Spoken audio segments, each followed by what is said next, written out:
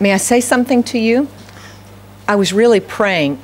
I was not, you know, I finished up with that announcement about the toys and the whatever, but I want to say to you, what I said to the kids and the youth about water baptism, I have really been praying about that, and that's a prayer that God has put on my heart some time ago, months ago, so I've really been praying for that. Some of you, this is a decision, especially if there are children under your care, you know their ages. There comes the time and the point when they understand what it means, or they understand part of it. If they are young, when they're quite young when they're baptized, a lot of times they don't understand everything. But I do want to say this: if your child understands enough to know the significance of it, and you know that your child really has Jesus in his heart, and there's an eager desire to be baptized, my feeling is God touches young hearts. He really does. He touches young hearts. And when there is an eagerness and a zeal, I want to be, it can be, I feel that's the time, because God is dealing with their hearts. And when it's fresh, when it's life, that's when you want to move. That's when you want to let them respond to the Lord. But God, I've been praying that God, as parents, God would give you wisdom as well for your youth and for your young people in this area. But I want to let you know this was not done casually, and I didn't just say, oh, I'm going to talk to the kids. This has been a prayer on my heart as your pastor for the last few months, and for your children. We'll want to tell you also, a lot of you were not here in the first hour during the prayer time. We really prayed for the kids of Lighthouse and for the youth of Lighthouse today. We called out their names, all of them. We called out their names this morning, because God loves children, and youth are a treasure from the Lord, and the enemy wants to steal that treasure away from us. But it's a treasure from God, and He's able to protect and keep. Amen? Amen. Amen. Okay, let's turn to the Word this morning as we continue. Worthy to suffer disgrace. This is not a new section, but we are finishing up chapter 5 this morning, okay? And this is, we know what's happening. What happens at the beginning of chapter 5? Dramatic. Ananias and Sapphira are struck down because of their hypocrisy and their lying, because of the danger to the church. And it's a good reminder, and it's a good lesson for us that God has not changed the way He thinks about double standards in the lives of Christians in His church. Okay? God has not changed. He feels the same way. And so this morning, all of us, if this is a nice face that we have, but we are outside of this nice face deliberately, not, I've fallen, Lord, I'm sorry, and then we get up and we walk again. Not that. But if there's a deliberate attempt to portray that we are something we are not, or to deceive, the Lord is serious about it. And the lesson of Ananias and Sapphira is a good one for us. It helps us to remember how God feels about sin. And so this is how chapter 5 begins. And then we looked at this church, this early church, and God intends for His church, I think, to be the same always in any culture, in any time period. That's what I think. I've got all sorts of commentaries on the book of Acts. I have conservative ones, I have very liberal ones, I have everything in between, and I read all sorts of things. I even read some, because there are some good points in it. As I'm studying, I even read some that talk about all of those things were for then, but none of it is for now. That was way back then and it's not now. And it kind of grieves me when I read that, because we know and we see what God is doing even today in His church. And as we look at this early church, we see God's pattern and God's plan and God's work in this church. It's a pure church and it's a powerful church. And we talked about that. I didn't read it last time, 2 weeks ago, because we didn't have a lot of time, but I want to read to you something that Robert Murray McShane said. He was a preacher in the Church of Scotland. Some of you would know of him. During the 1800s. This is what he said. He said, "It is not great minds or great plans or great ideas that God uses. It is great likeness to Jesus Christ." That's what God uses. Isn't that great? We think, oh, if I have a great idea, that's what'll work. But it is great likeness, and that's being pure before the Lord. And then we read, as we said last time, 2 Timothy 2:21, if you keep yourself pure, you will be a special utensil for honorable use. Your life will be clean, and you'll be ready for the Master to use you for every good work. And I like this word utensil. Maybe we'll talk about this at another time. But here's an example for you. You know, we're so smart in some things. Let me ask you this. You got up this morning, or maybe, let's say tonight, you go home this afternoon or tonight, and when you got up this morning, you were really, really busy. So when you made your cup of coffee, you didn't really wash up your dishes. You just sort of put them on the kitchen counter, and you got dressed and you came to church. So on the kitchen counter at home, you have a used coffee cup, and maybe a dirty plate, and maybe you ate an egg with toast for breakfast. You know how egg gets dried on utensils. It's hard to get off, isn't it? Yeah. And you've got that dirty fork there, and you stirred your coffee, and so your coffee spoon is still there, and you're usually clean, but this morning you were in a hurry, and so you left it there on the kitchen counter and you came out to church. You go in this afternoon or tonight, and you think, I'm hungry, I want a cup of coffee when you get home. And you go into the kitchen. I ask you something very simply this morning. Are you going to say, hey, that's convenient, I'll just use the fork that I used this morning? There's that spoon, I used it this morning. It's only a little bit dirty. You're going to pick up that spoon that you used this morning that's just sitting on the counter? Is that what you're going to do? Or are you going to go over to the drawer where the clean utensils are? You're going to open that drawer and you're going to take out something clean, a clean utensil. Is that what you're going to do? Of course that's what we're going to do. Don't tell me if you were going to grab the dirty one. No, we would all go for the clean one. Now that's just a physical, that's just a natural example.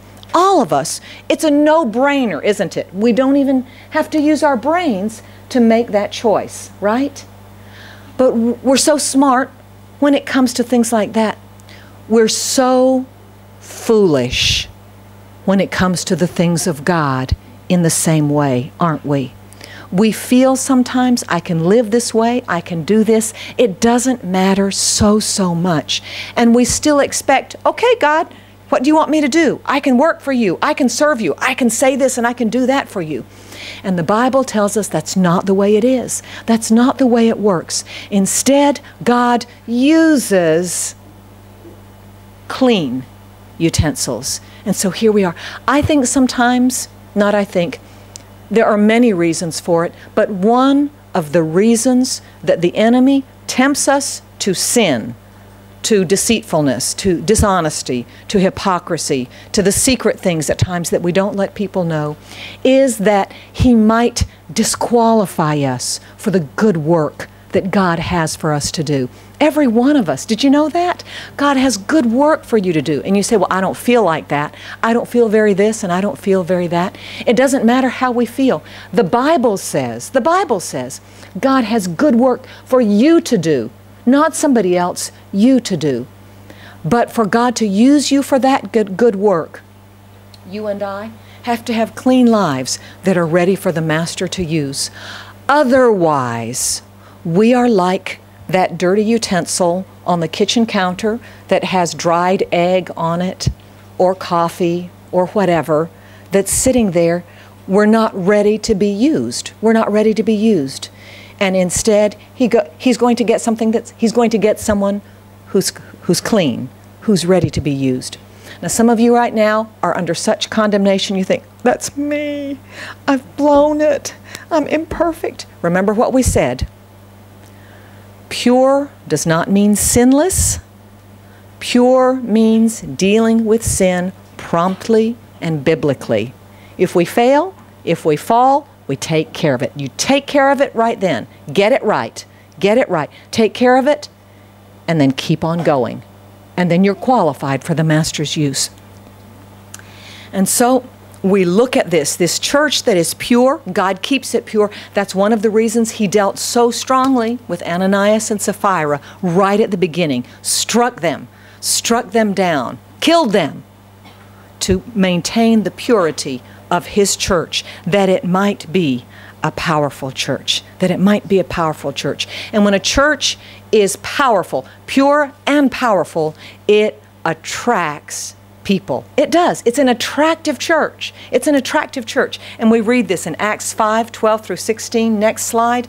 The apostles were performing many miraculous signs and wonders. Oh, now you know what I would do if I were you? I would go back and read Acts 4:29. I didn't put it up here, but you remember what Acts 4, is it 4:29? Yep, 4:29 and 30. When they were threatened by the high priest, stop preaching. They go back, they pray, and what do they pray? They pray, and now, O Lord, stretch forth your hand, give us boldness in preaching your word. Stretch out your hand with healing power. May miraculous signs and wonders be done through the name of your holy servant Jesus. That's their prayer. One chapter later, we see the answers to the prayers, don't we? We see the answers to the prayers. Jesus keeps working, and people are attracted. And more people believe, they're brought to the Lord. Even though Ananias and Sapphira were struck down, crowds of both men and women, look, there's the word again, crowds came from the villages around Jerusalem, bringing their sick, those possessed by evil spirits. They were all healed. They were all healed. And today we say, well, why isn't everybody healed today? I don't know all of the answers to some of those things. But what I do know is this: where there is a church that is pure before the Lord, there is power in the Lord. And God moves in wonderful, wonderful ways. In wonderful ways. They were all healed. So we see God establishing His church and growing His church. And so a crowd follows. It is attractive to people. And what happens? Acts 5, verse 17. The Sadducees and the high priest, they were Sadducees, they see what's going on and they're filled with jealousy. I want you to notice something this morning.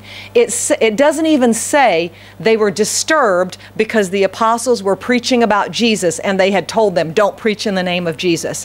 What is the foundation for their action in arresting the apostles? What is it? Pure old jealousy. Pure old jealousy. Now, jealousy outside the church is ugly and brings damage and danger, as you know, right? As we know. Let me tell you something else. Jealousy inside the church is even worse. It's even worse. And what I have found most of the time, most Christians to some extent struggle with jealousy in the church. True or not true? We look at someone. Well, why are they on the board? I'm qualified. Why am I not on the board? Well, why does she get to sing backup? She's only been at Lighthouse 9 months. I've been here 4 years. I sing as well as she does. I play the guitar as well as he does. And he hit a wrong chord this morning. In the first service, I said that. And Chris just laughed. And I said, Chris, you didn't hit a wrong chord this morning. And Chris said, yeah, I really did. Which is one of the reasons, I think he has stepped out now, which is one of the reasons we love our worship leaders because and our worship team because they lead and they work in humility and not in the flesh. And we appreciate that so much, don't we, at Lighthouse? But I will tell you, all of us, we struggle at times with jealousy. Why does this person get more attention than I do? Don't we? We all, don't we? There's this pull because that's the human nature. It really is. That's human nature. And so what do we do about it? It's so damaging. It's so dangerous. Brothers and sisters, we got to kill it in our hearts and in our lives. And when we recognize it for what it is, we say, oh God, that's ugly and that's not like you. Would you, Lord, I'm sorry for that. Take it out of my heart. Lord, I'm not going to give it any place. Because it can start small in our hearts, but when jealousy stays in our hearts and lives, what happens? Does it just stay in our hearts? Never. It always comes out, doesn't it? And it will come out in criticism. It will come out in gossip. It will come out in backbiting. It will come out in slander. It will come and it will poison us and it will damage the church of God. And so we deal with it. Years ago, I don't know if Mom, maybe I've told you this story before, but I was thinking about this one, this jealousy that is so ugly. It's so ugly to God. Years ago, it was when Mom and Dad were in the U.S., at the church in New Brockton. Years and years ago, Mom noticed that one of the women in the church one week kind of stayed away and kind of seemed like this. And she thought, is something wrong? What's wrong? And another week passed and the lady was still the same way. And so Mom, being so full of grace, you know, and we all can learn from her, being so full of grace, Mom went to this sister and said, because we were in the South, and she said, Sister A, I'll just call her Sister A. Sister A, is everything okay? Is something wrong? Have I offended you in some way? Do you know what the answer was? Well, yes, Sister Nolin. I noticed 2 weeks ago that you spent longer shaking hands with Sister B than you did with me. True story. Can you imagine that? Can you imagine that? Brothers and sisters, jealousy, it comes from the devil, and it's ugly. It's ugly. And so we deal with it. And we come back, they're motivated by jealousy. Why are they jealous? Because the apostles are getting more attention than they are. Why are they jealous? Because in the apostles' eyes, in the Sadducees' eyes, they are more popular, right? They're more popular than we are. They're at such a fleshly and a carnal level. And so what do? And by the way, as we go through this, you're going to see this morning, as we look at several things, we look at this story and we see it as a story about persecution of the church, and then God delivers them. And that is true. But we find little lessons all the way through this. We really, really do. And here's one of them. Here's one of them about jealousy. And so out of jealousy, they're more popular than we are. The Sadducees arrest the apostles. They arrest the apostles and they throw them in the public jail. They throw them in the public jail. They don't realize we're fighting against God. How many of you, have you ever tried to fight against God before? I have. Guess what? I always lose when I fight against God. And so will you. We lose when we fight against God. But the Sadducees arrest the apostles. They throw them in the public jail. The public jail is a terrible place. It's a terrible place. And I can just imagine what they're thinking. Ha!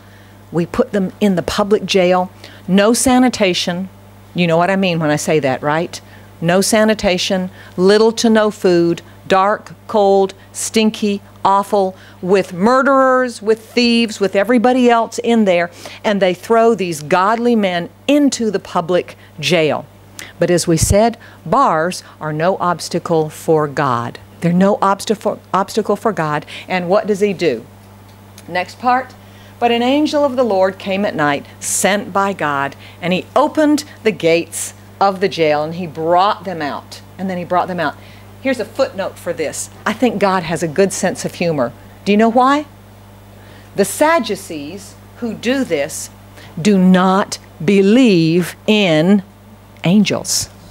They don't believe. They think there are no angels. They don't exist. I think God has a sense of humor. I really do. Because they're the ones in charge, and God says, I'm going to send an angel to release my servant.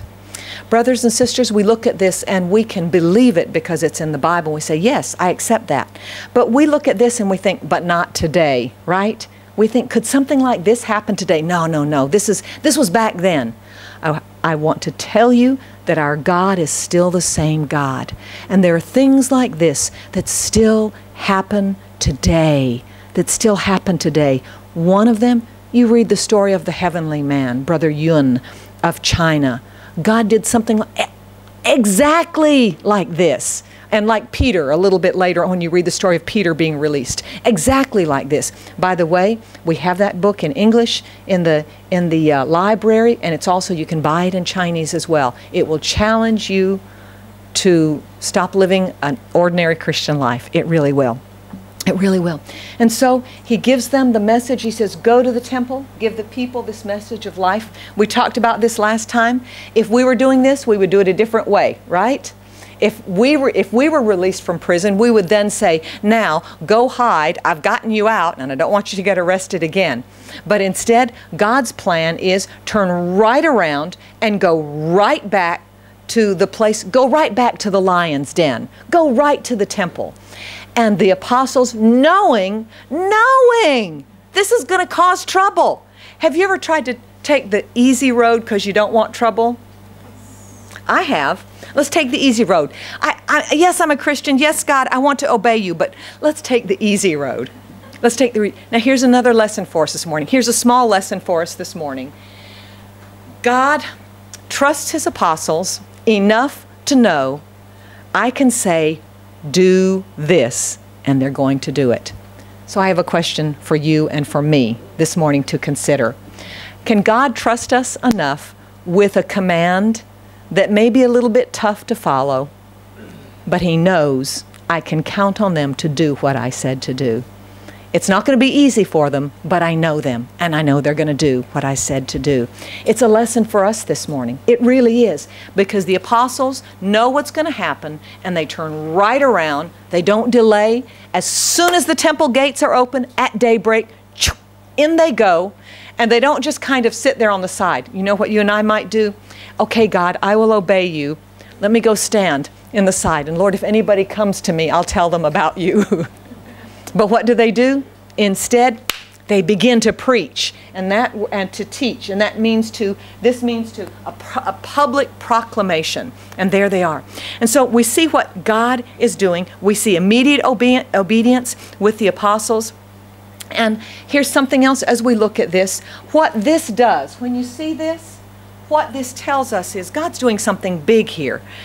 People know that they were arrested. People know that they were thrown in the public jail. People know they haven't had a trial yet. How is it possible that at daybreak these apostles are back in the temple teaching? Something miraculous had to happen. And so there's a foundation for further proclamation of the gospel. That's what's happening there. And so that's why God does it that way, instead of the easy way. Hey, brothers and sisters, sometimes God does it the hard way. I always want the easy way. I always want the easy way. Don't you? I always want the easy way. God does not always do it the easy way. He sometimes has a bigger way and a harder way of doing things, but it's always a better way of doing things. And so they begin preaching, and then, meanwhile, back right next to the temple, there was a place where the Sanhedrin would gather, not in the temple, but right next to the temple. And then there's a public jail that's a little bit far away. They gather, and they are ready. Can you imagine? Let's look at the next slide. Can you imagine? The Sanhedrin is thinking this. Now, the Bible doesn't tell us this, but we can imagine. We put them in the public jail. They're going to be stinky, dirty, smelly, hungry, afraid, and begging for mercy. Begging for mercy. We've got them now. They're going to listen to us now. Instead, it's a little bit like Mary and Martha going to the tomb to look for the body of Jesus, and the angels say, "He is not here. He is risen, just as he said." Doesn't it remind you of that just a little bit? They come back and they say, "They're not there. The door is still locked. They're not there. We don't know where they are." Because the Sadducees are fighting against God.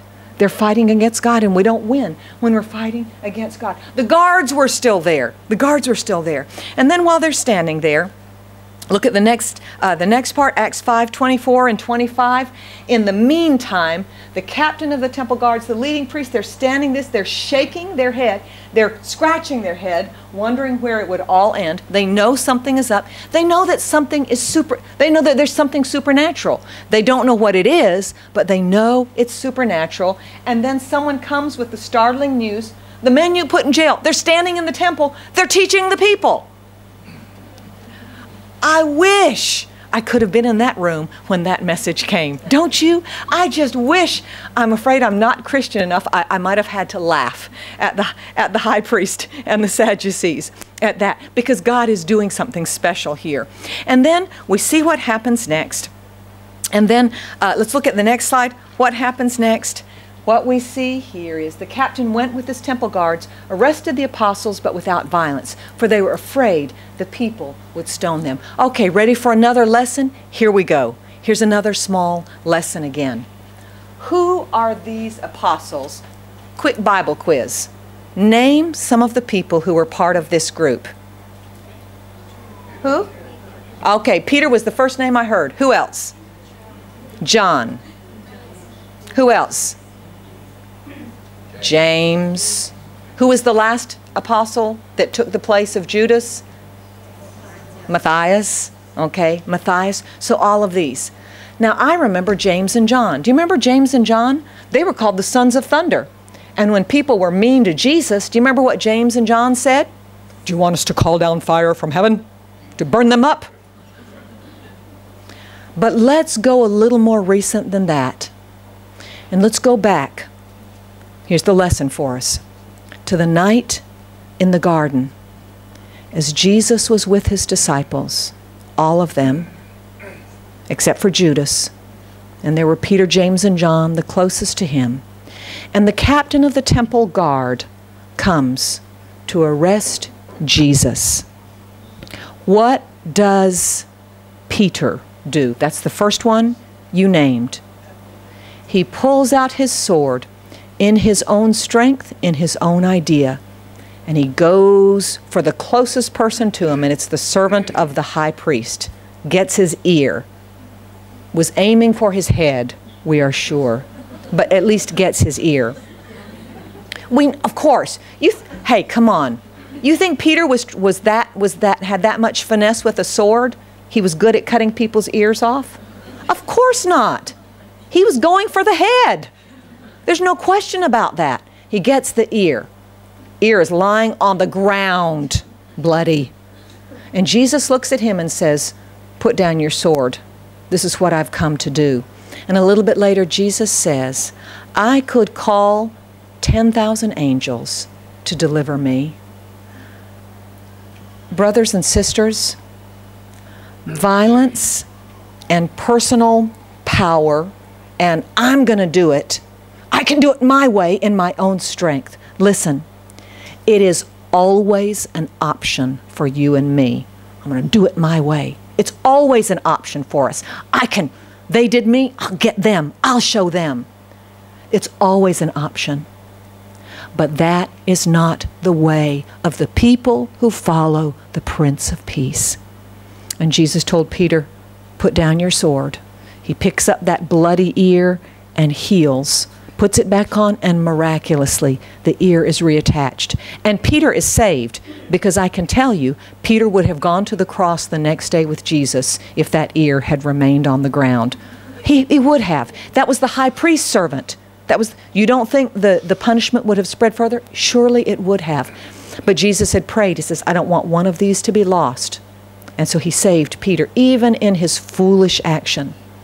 Now, a few months later, we come to this. Peter and the apostles could have at that moment, easily could have said, "Hey, they're trying to arrest us, and you know we've been preaching good things, and we have performed miracles. Help us, quick!" You know what would have happened if they had done that? There would have been a riot, and the guards would have been stoned, and the apostles would not have been rearrested. But they had learned a lesson. They had learned a lesson. Do you see that with me this morning? They'd learned a lesson. My question to us this morning is this. When you and I face similar circumstances like this, we go through something tough, God speaks to us, the Holy Spirit deals with our hearts, and then we go around, and then something like that comes up again. It's the similar thing, it's the same thing again. My question for us this morning is this. Have we learned a lesson also when we face difficulties? It grieves me as a pastor when I talk with people or when I counsel people and they say, "Pray for me," and I'm happy to pray. I'm always happy to pray. But it grieves my heart when I see this person, it seems like, has not learned anything. It's the same old thing. It's the same old attitude. It's the same old struggle. There's been no growth. Brothers and sisters, God help us not only to deliver us when we are in tough times, but to help us grow in tough times. Amen? Help us to grow. Help us to learn something about Jesus and let it come into our hearts and lives, and we're changed by it, and we keep on going. That's one of the lessons that we see right here. Peter and John and the others, they don't say, "Hey, Help us! Instead, they are rearrested and they go before the guards again. So we see that God is doing something. And you know what? That gives me hope for me, because I know how stubborn I am. I don't know how stubborn you are. I know how stubborn I am. And I think I know how stubborn Peter was too. And if there's hope for Peter, there's hope for me. And there's hope for you as well. Amen? Amen. And so they go in, they're brought in again, and the high priests say, didn't we tell you? I was thinking about this morning as we were singing no other name but the name of Jesus. Didn't we tell you never again to teach in, look at that, this man's name? They don't even want to say the name of Jesus, do they? They don't want to say the name of Jesus. You have filled Jerusalem with your teaching about Him. And you want to make us responsible for His death. They don't want to say the name of Jesus. There's power in the name of Jesus. There's power in the name of Jesus. Demons tremble at the name of Jesus. Demons tremble at the name of Jesus.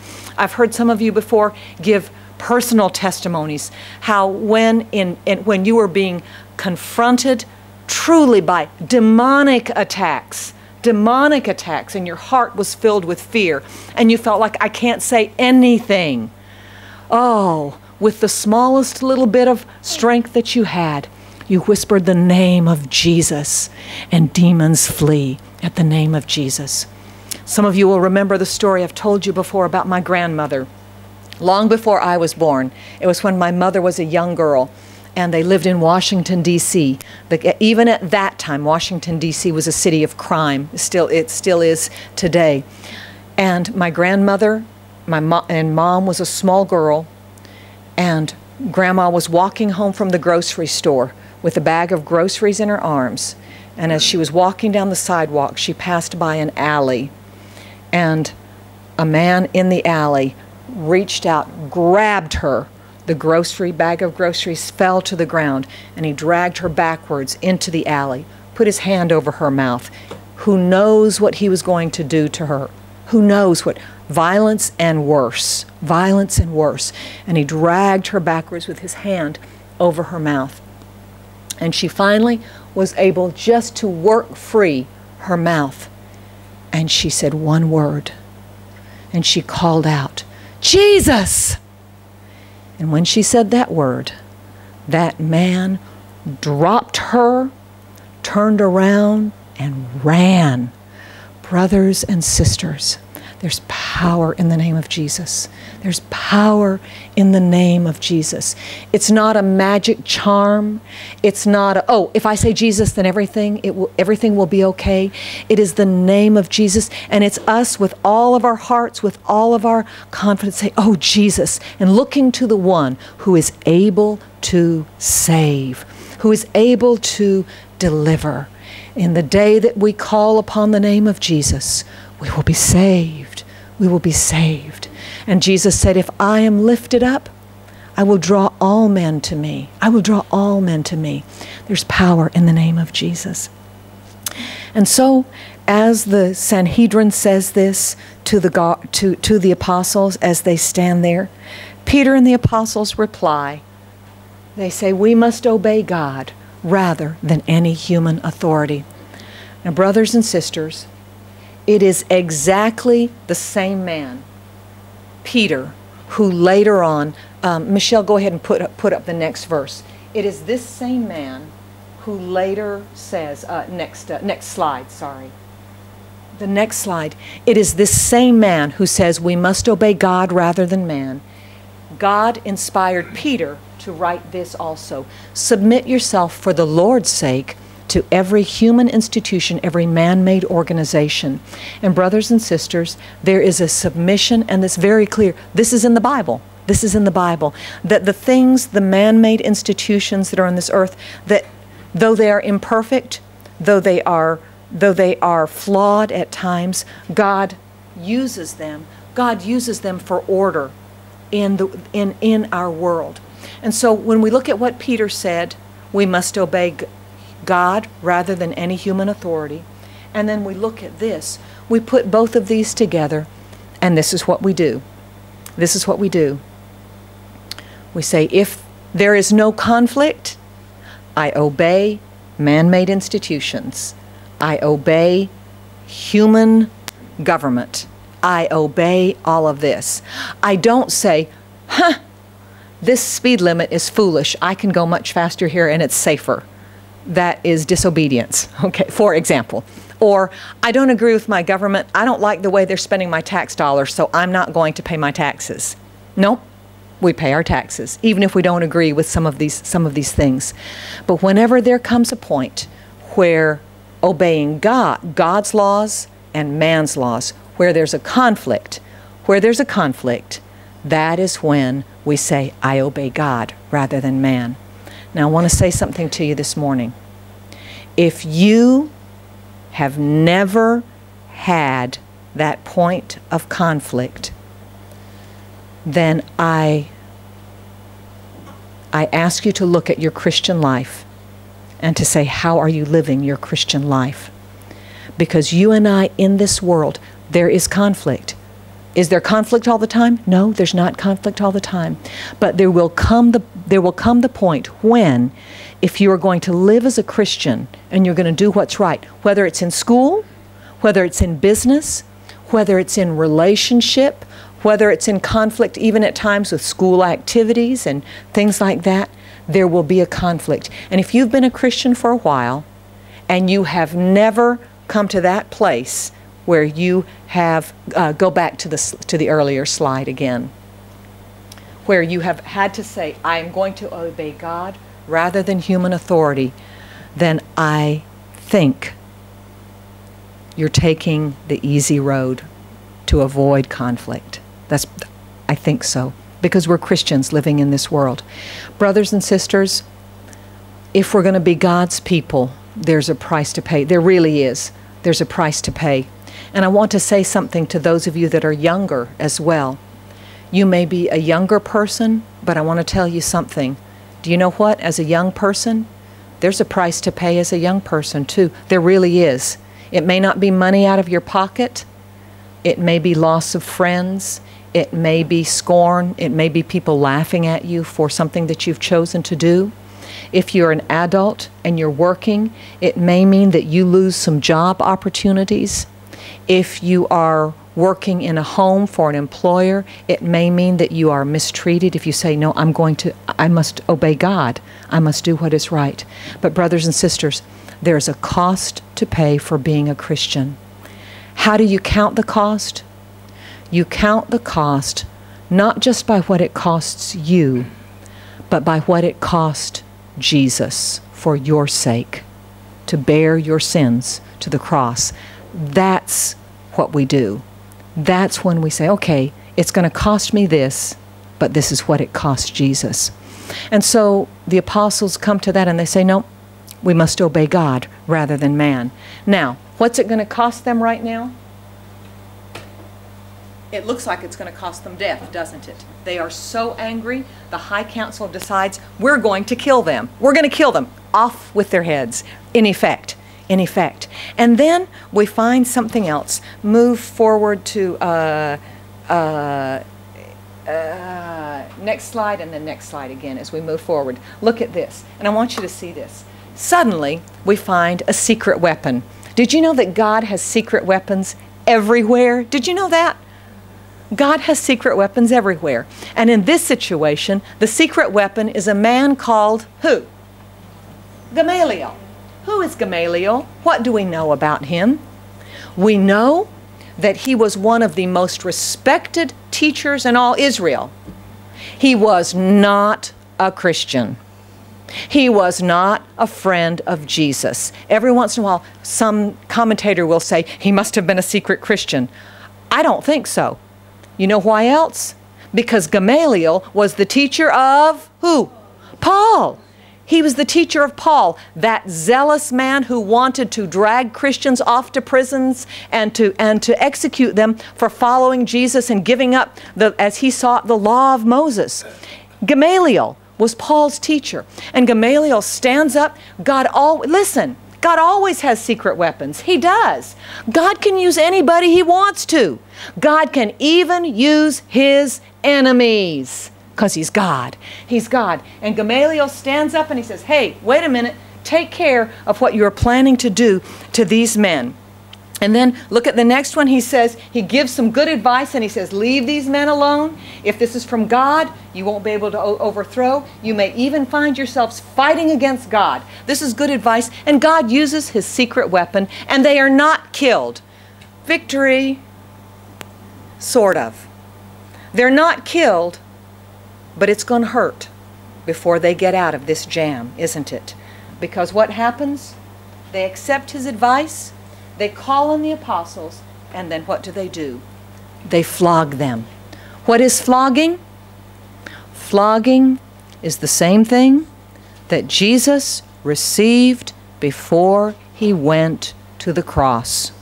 39 lashes. Their clothes would have been partially pulled off.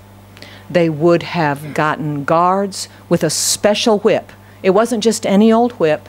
For flogging, there was a special whip that had usually 3 strong ropes that were twisted, and twisted into the rope would be pieces often of stone or other sharp things that as it hit the back, it would tear the skin. And so God delivers them, sort of. Sort of. Has God ever delivered you, sort of?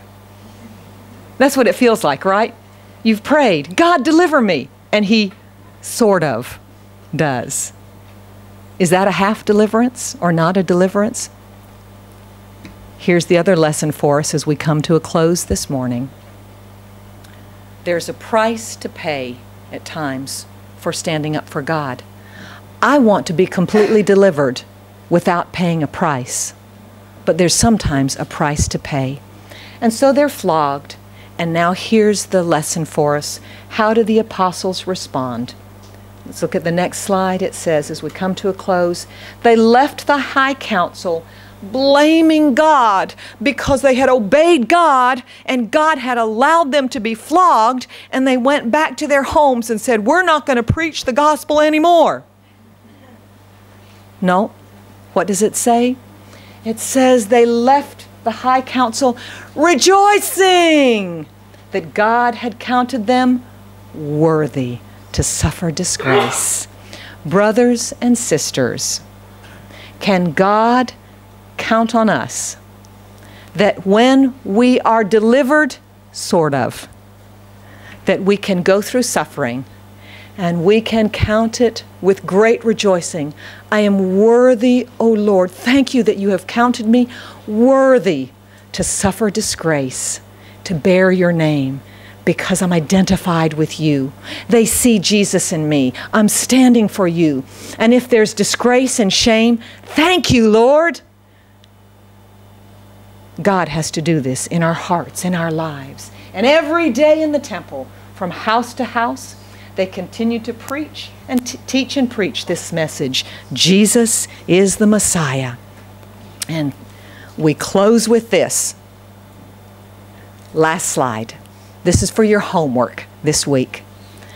The same man who doesn't do violence, the same man who says submit to every human institution, the same man who walks out of the temple rejoicing, his back bloody and broken and bruised, his clothes torn, writes precious words, words that he paid a price for in his life. He writes, don't be surprised at the trials you're going through. Rejoice that you participate in the sufferings of Christ. Be happy when you're insulted. There's no shame to suffer for being a Christian. Praise God for the privilege of being called by his name. And if you keep on suffering, keep on doing what is right, and trust your lives to the God who created you, for he will never fail you. Stop looking at suffering as God's failure to deliver you, and instead say, oh God, you have counted me worthy to live for you and to shine for you. Thank you, Lord. He will never fail you. Let's close in prayer this morning. Lord, we thank you for these words this morning. We thank you for our brother Peter, who paid a price to write these words. And so, Lord, we trust them because we trust you and we trust your servant who is inspired to write these words to us. Lord, help us to take these lessons to our heart. We thank you for our brothers, these apostles who lived long before us, but have given us an example to follow that's a good example, and is a practical example for our lives. In Jesus' name we pray. Amen. Amen. God bless you, brothers and sisters. Greet one another in the Lord. Go up to the 4th floor.